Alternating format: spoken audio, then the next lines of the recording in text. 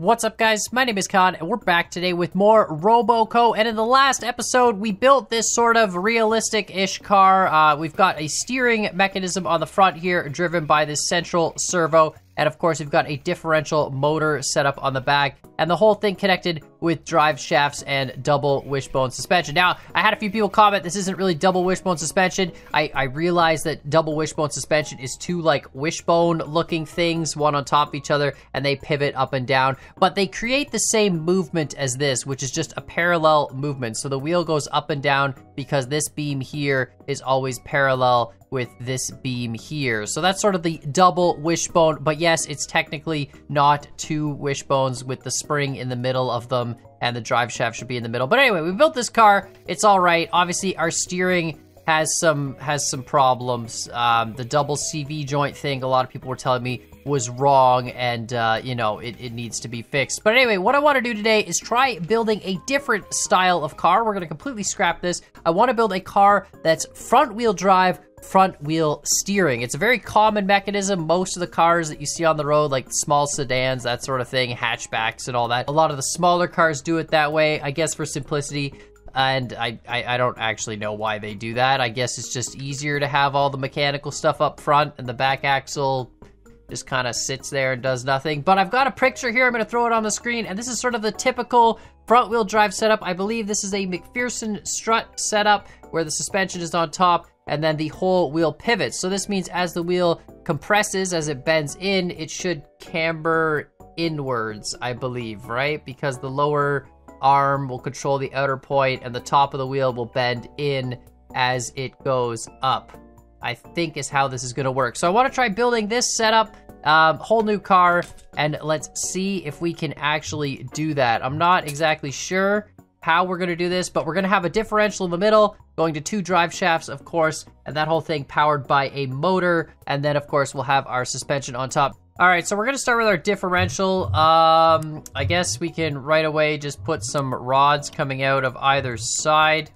We'll have to scale those as well. Actually, no, we don't have to scale those. Those go straight to CV joints, and this feeds our two axles. So we're gonna build one axle first, and then we'll deal with that. This differential needs to be mounted somewhere. That's correct, actually. Yeah, never mind. No, we do need to have a little bit more space. And of course, it has to be symmetrical because there's no slip on this differential. If we have one axle bigger than the other, then the load is uneven and more power will go one way compared to the other, and that's not exactly ideal. So we're gonna just extend this out, make that symmetrical. We will put a mounting block around it, like so. Perfect, and we'll put another one on this side. So that's how we'll mount our differential, and then of course we'll set our joints on that to rotate freely. Perfect. All right, then we're gonna build a frame out from this, and then we'll worry about the motor and stuff after the fact, but there we go. Whoops. There we go, perfect. That's a connected frame. We can bring these two forward as well. We're gonna need a drive gear. Shoot, how did I do this last time? Oh yeah, we did this out to another gear, and then it just makes your life easier. So we go out like this to another regular gear, like so. Perfect. Those are meshed, and then we'll put a drive gear coming out of this. It's a pretty standard setup. I honestly should just save this, because this is really just like, it's like a drive. Whoops, okay, that needs to come out one more. Hold on a minute, there we go. And no, just whatever. All right. Perfect. There we go. Done. So if we configure this motor, DC motor, yeah, no, that's fine. Controls W, spin forward, controls spin reverse. We can click on this. Max RPM 200, sure. Max torque 5,000, yeah. So cool. I love all the gears in this game. It's really, really awesome. It's too bad that this differential has gears on both sides. If it had gears on just the one side, like just one tooth, then you could mesh this right directly up against it. But because there's two, we need this extra gear in here, which isn't really like a big deal, but it just kind of ruins the aesthetic. But look at that, that's perfect. All right, now we get to do all the fun stuff. So the first thing we're gonna have to do is make a mount point for our bottom suspension piece. Now, I'm not gonna build this on both sides because obviously I just want to try and like minimize the number of joints we have, which will just, you know, increase game performance. So we're not gonna build like 2 bearings on the bottom here, we'll just build 1 and it should have the same effect. So if I do like this, for example, and just extend this piece out, right? And then we can change this to be a swivel joint and there we go. That's, you know, that would be our control arm. Normally on a car, you'd have 2, right? You'd have it like a Y-shaped wishbone type thing, but we're just gonna do it with 1 to save performance. Now, of course, the question is, where the heck does the pivot need to be? I feel like the pivot needs to be lined up with the CV joint, right?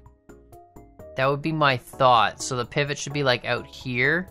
And then on the top of this, we need another piece because this is our steering piece that swivels, right? And we need this piece scaled. So this is what our wheel mounts to. And it's also what our axle goes through, if I'm not mistaken. So we're gonna need this to go to a straight axle and then go to, okay, so this probably has to move out a little bit more. Something like that.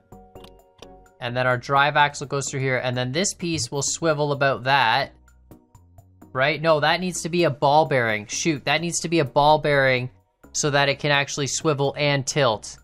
Because it has to be able to tilt as well. Okay, hold on. So we got, oh boy, this is, what if we, this goes up like this, and we can put a ball bearing connection like that? Yeah, that's what that needs to be. Oh my god, that's amazing that this piece exists. That's so cool. All right, so I think we can put the axle on now. So the axle would extend through like this. The joint on the axle, this would swivel. That's fine. This gets a CV joint like that, and then we put another axle, holy cow, just like that. Okay. All right. This piece needs to swivel. And this piece also needs to be mounted to the suspension up top. I've never actually built a front wheel drive car before, so I'm hoping this works. So that's like that, right? And that, if I put weight on this, would that compress? I feel like it should. It works. I mean, this spring gets completely like freaking obliterated, but aside from the spring getting obliterated, it actually compresses the ball joint. But that'll be fine, because once there's a steering thing holding this, a steering rod, I don't know, it says it's supposed to be a ball joint, according to the picture. Yeah, I think this is just a reality of video game physics. Let's get the steering rod attached, and then maybe this whole thing will work.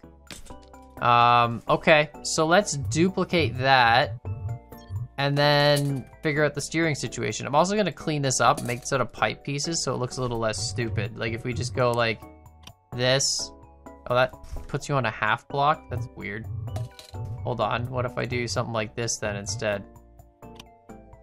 There we go. I don't know, I think this is gonna work. I think it's gonna work. Once we get the steering there as well, we should also have like a, you know, some sort of like a control arm that keeps this arm level. I guess that's the steering arm itself. I'm not exactly sure about that. I feel like I just need stronger, well, there should be a sway bar, I guess, that connects both sides together, that connects like this side to this side underneath. I'm not gonna do that because, you know, who cares? But these I need stronger springs. The devs are watching. I need stronger springs. I love all these gears and stuff, but I need me some springs. Maybe I should use pistons. Maybe if I used a small telescopic piston, it could act as a spring.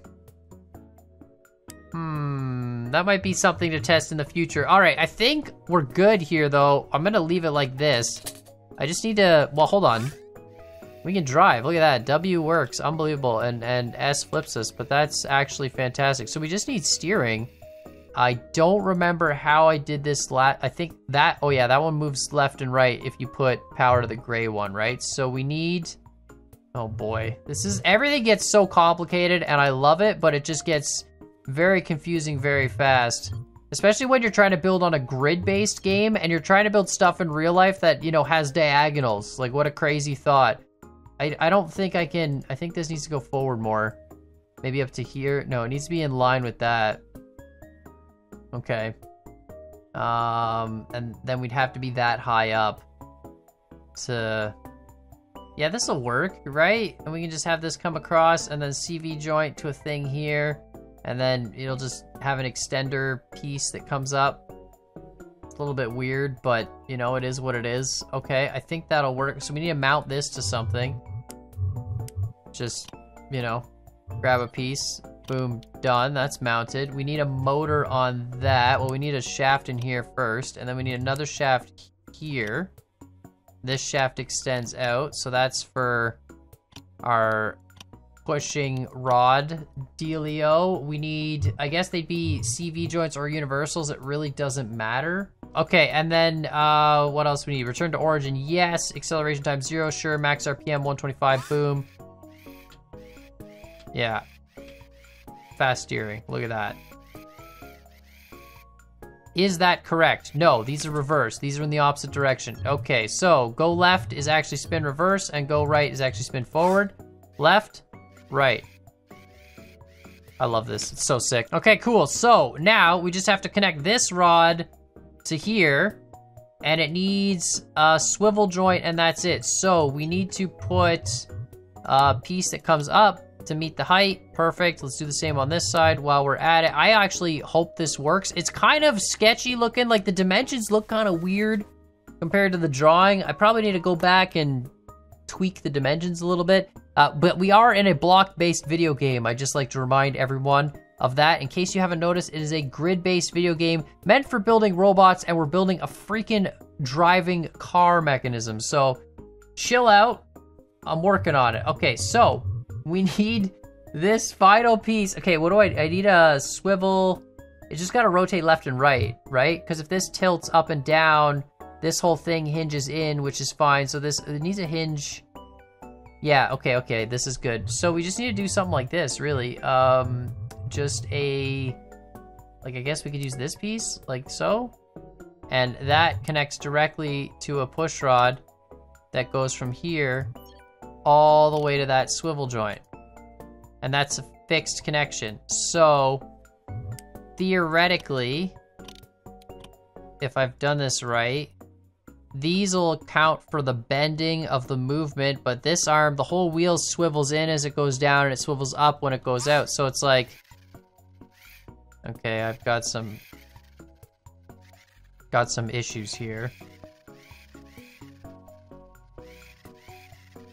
Okay, well, shoot.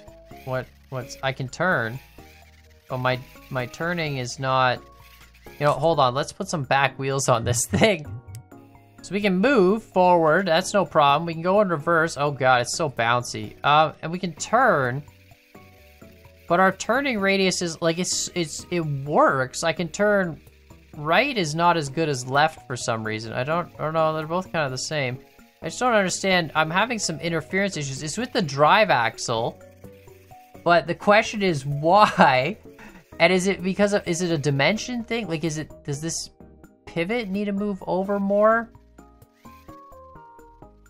Maybe this axle needs to be extended out further. It's definitely a dimension issue. See, like, the drawing I'm using is obviously not dimensionally accurate, but then even if it was, trying to translate those dimensions. Okay, well, at least we have the thing, it's so hard to say. I got some sort of a, oh, now my steering doesn't work at all. It's just jammed. Okay, sick. Hold on, there's some dimensional problem going on here. Okay, I've gone ahead and I've widened it out. I think the problem is that the drive shaft itself, like if we turn, I've widened them out. Like they're one block wider now on the pieces, but even if it's wider, the problem is like, see this, when we push this piece, right? This drive shaft can only go so far. And then, you know, we've stretched this drive shaft completely, but like on a car, I don't think those drive shafts like extend at all. They're solid shafts.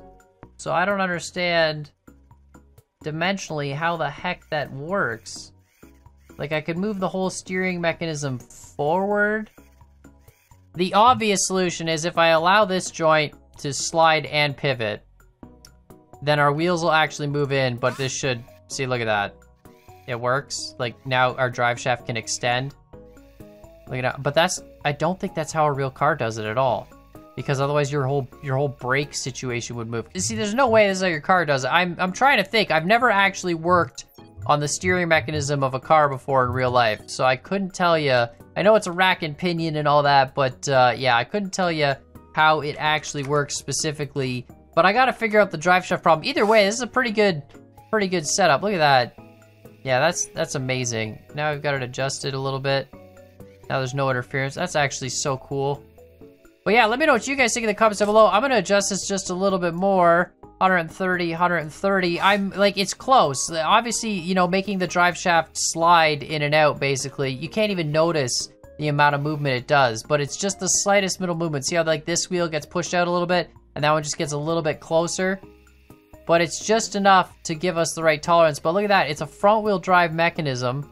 I mean, not perfect. It's got some issues. I just gotta figure out what that, like how they do it. I gotta look at the dimensions of it. This drawing that I have is kind of just a rough drawing, but I don't think it's necessarily dimensionally accurate. But let me know what you guys think in the comments down below. Make sure, of course, you hit that like button, hit that subscribe button. If you want to see more RoboCo, let me know in the comments down below. Obviously, I'm trying to get to the point where I can, you know, mix this with the rear wheel drive stuff and make an all-wheel drive car. That would be fantastic. And do like a central motor driving to a multi-differential setup. Not sure if the game's gonna explode before then, but I'm pretty happy with how this mechanism came out. I'm just a little unfortunate that I have to cheat the system with that little thing. But I mean, you guys in the comments, I'm sure you'll have some great suggestions on how that works in real life. So let me know what you guys think. And as always, I hope you guys enjoyed this video, and we'll see y'all next time.